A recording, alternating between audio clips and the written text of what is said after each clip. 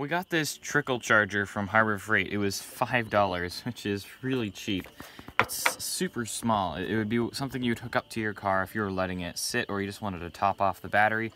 You could plug this in and it will just keep the battery topped off. And for $5, that's a really good price. A square this small is a lot easier to take out into the yard than a battery charger like this. Although this definitely will charge a dead battery quicker up to full.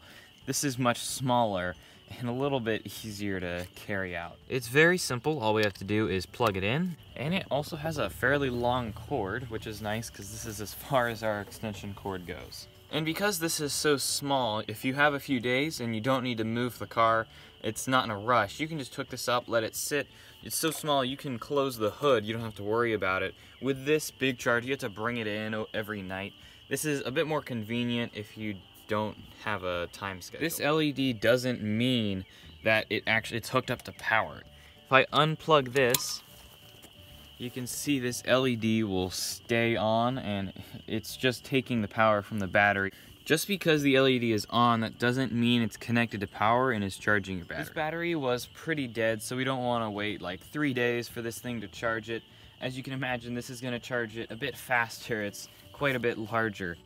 I think this is about a 1.5 amp charger, where this can go 2 amp, 10 amp, or 40 amp. So for $5, it's convenient, though it's not quite as fast. So if you're in a time crunch, it won't work. The big one is a little bit heavier, harder to lug around, but the small one's convenient if you have plenty of time.